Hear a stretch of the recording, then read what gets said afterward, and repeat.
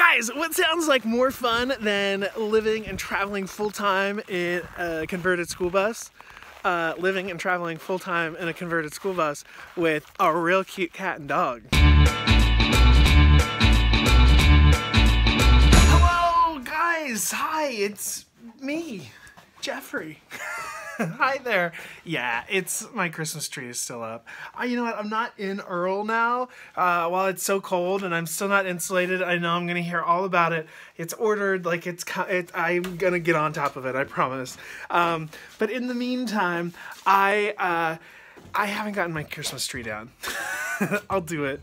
You guys don't care, but I am going to get it taken down. Hey, what are we going to talk about today? Well, we're going to talk about pets. I'm waiting for some supplies to arrive. I don't really have anything. Well, that's not true. I have a gazillion things I could do, but I don't have an awesome project to start on right now. So I thought I'd talk about my pets, and this is going to be part one of 2 videos. This is how do I think it's going to be living in a school bus and traveling full-time with 2 pets. Once I'm on the road, I'll do the second video, which will be the realities of living in a school bus, traveling full-time with 2 pets.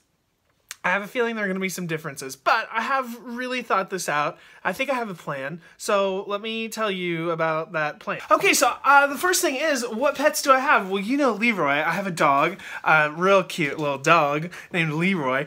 I also have a putty cat named Patty, and they're polar opposites. Their personalities could not be more dissimilar.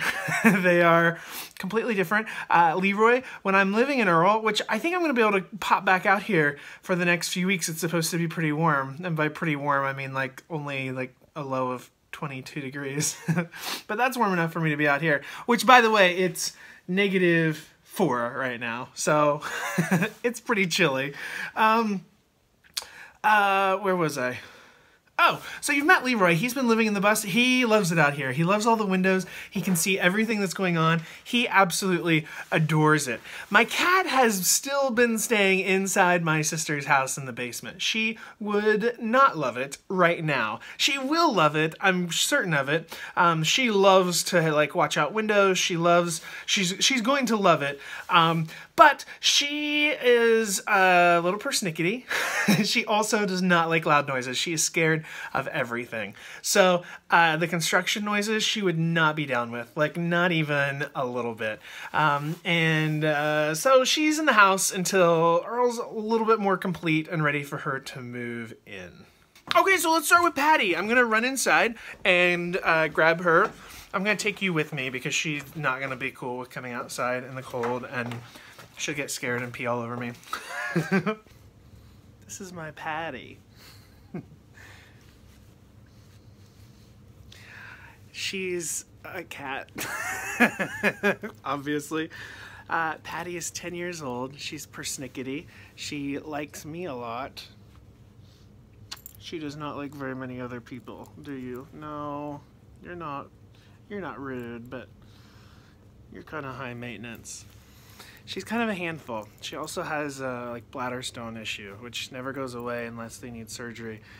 But the surgery is kind of intense, so you don't want to do it unless they need it. She doesn't need it, but essentially that means she's living with bladder stones. So they're controlled, but it does mean that sometimes she has some bladder problems. So it's really important that her litter box is clean and dry and that she can get to it quickly and easily, because she doesn't have a lot of time between when she knows she needs to pee and when pee starts coming. She also, she hasn't had kittens, but if she gets scared, she pees her pants immediately. I know. I've had her for, how old are you? 10. 10? Yeah, she's 10. She came from my parents' pig farm. Her mom and her mom's mom and her mom's mom and her aunts were all my favorite cats when I was a little kid. I was obsessed with our farm cats. So I really love that I have her, because all of her relatives were my favorites growing up. And little tidbit about Patty. When Patty was a 9-month-old kitten, we went on tour. I was on tour with the touring company of a Broadway show, and she flew with me all over the country every week. She would go to a new city with me. We would fly somewhere new. So she's pretty cool. So what accommodations am I making for my pets in Earl? Well, not a lot. A few slight alterations. Number one, Leroy is so cute. He's so fun. He's such a blast. He is not necessarily the sharpest tool that you'll find in the shed. He does not understand that he can jump over barriers. So something as small, which this is actually probably the plan, something as small as this, I think, what is that, 1 by 8, 1 by 10, 12? 12. This is 1 by 12. This on the floor as a gate, he thinks he can't jump over it. So I'm planning to put a one of these, either something that like folds up and down, or just a piece that I can just slide in. I plan to make a little barrier for him in the front. So if I'm needing to come in and out, or if people are arriving, I'll have something there to kind of stop him. Right here, this is my countertop. This is the edge of my countertop. Right in here, two things. Number one, right down there towards the bottom, I plan to build in recessed food and drink bowls for Leroy. And Patty has to eat up elevated or Leroy steals her food. So her feeding spot will be someplace up somewhere. Also, I'm putting a little, like, I don't really know how to describe it, but a little like drawer that folds out, if that makes sense, for their food right there. So that's the next accommodation I'm making for them. And then the last really big one is the litter box. And the litter box is going, so this is going to be a little hard to explain, but this is the door into the bathroom. This is a wall. This is my bed. So underneath here, inside the bathroom, I'm putting a little door right here. Obviously, these protein shake boxes won't be here. Oh, it's frozen. Oh, wow. I guess I'm not drinking those soon. So my water tanks will not be right there. They'll be a little bit further back. And right here, underneath my bathroom sink, will be a little door. And the litter box will be in its own room, its own compartment in here.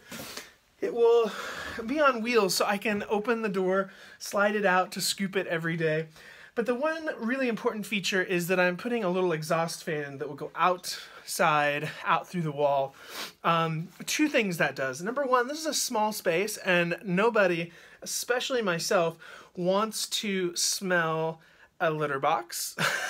And the other advantage of the exhaust fan is it will keep air moving and it will keep it dry. The more dry a litter box is, the less it smells. So that fan will keep a constant influx of air coming into the litter box compartment and out the side. Or at least that's the plan. Fingers crossed. Okay guys, and this is Leroy. Leroy is my dog. He is 4. Oh, he's very cold right now. He's very cold. Leroy is 4, while Patty is calm and chill and quiet and hates loud noises. Oh, it's so cold. I know, we're gonna go inside. Leroy is the opposite. This dog is wild. He is energetic. He never runs out of energy. He's gone for 20-mile runs with me and still wanted more. He is super playful. He is not high maintenance in the same way Patty is, but he also is a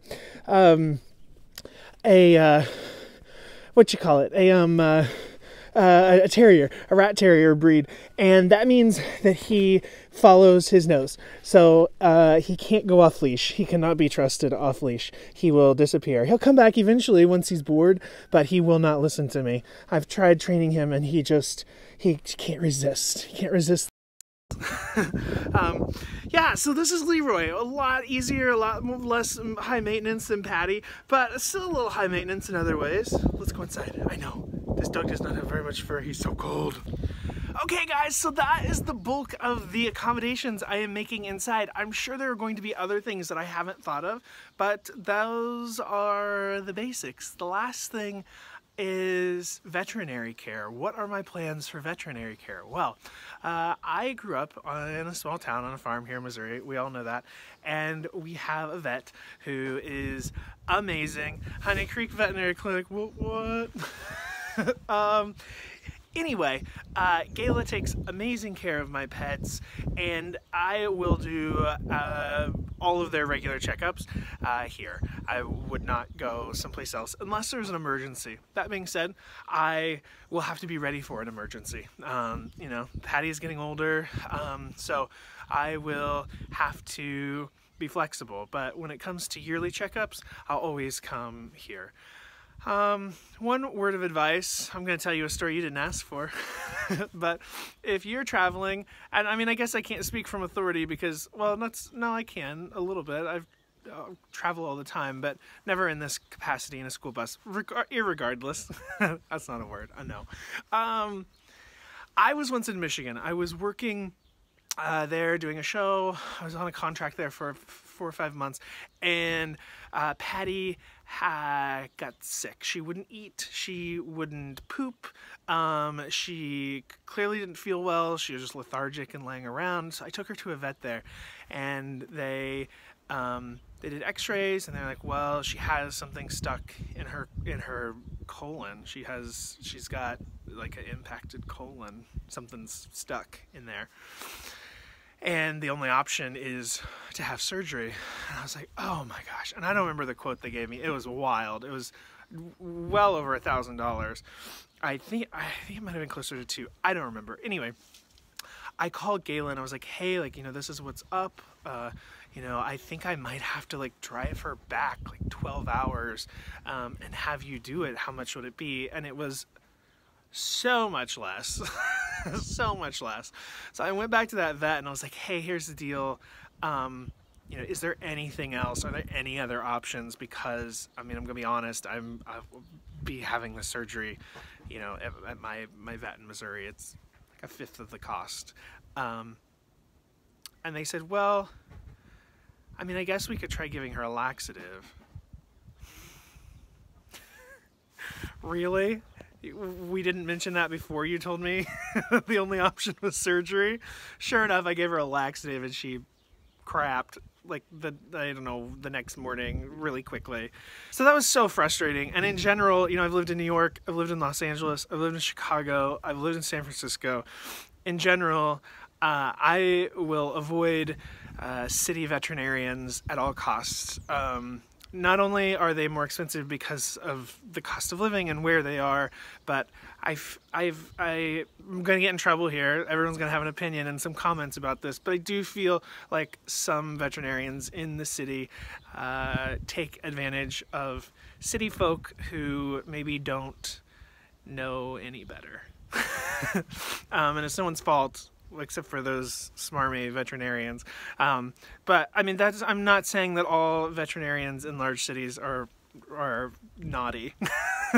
But I know that it happens at least a little bit because I have a few stories exactly like that. So I'm rambling, but I will avoid veterinarians in large cities at all costs. Hey, I think that's everything I wanted to talk about with my pets. Those are my expectations. I anticipate a little bit of a rough start with Patty. I think she's going to take a little bit of time to get used to Earl. I think she might have a tough time with the litter box. Oh, hi, Sugar. Oh, look who it is. Hi. Oh, they can't see you. Oh, they can't see you. There she is. Hi. That's Lily. She's not going with me. I wish she could. I'd steal her in a heartbeat. Okay. Anyway, what was I talking about? Oh, I think Patty's going to have a rough go of it. I know. I'm excited to see you too. I think Patty's going to have a really rough go of it, but she's going to get settled in and she's going to love it once we get on the road. She loves to explore outside, so I'm really excited to be boondocking in some gorgeous, you know, really wild spots because I'll feel comfortable opening the doors and letting her roam about. She won't go far away, but she will love just like hanging outside the door and just hanging out and prowling around. She's very adventurous despite how skittish she usually is. And Leroy, I think he'll be fine. My biggest concern with Leroy is that he is going to get away from me somewhere super remote. and I'm just gonna have to park until he comes back. He'll come back, but it'll be a while. So that's my plan, guys. It's probably a little naive, but it's the best. It's the best that I have so far. So, you know, you watch out. In 9 months, I'm going to have a follow-up video, and we'll find out just how naive I am or was, and how my ideas panned out. Maybe it's gonna be easier than I think. Probably not. Bye. Did I just hear you say that you desperately want access to insider information and special perks? Well, check out my Patreon page right here. And don't forget to subscribe right here, or just watch another video right here. Do, you know, do all the things. Do them all.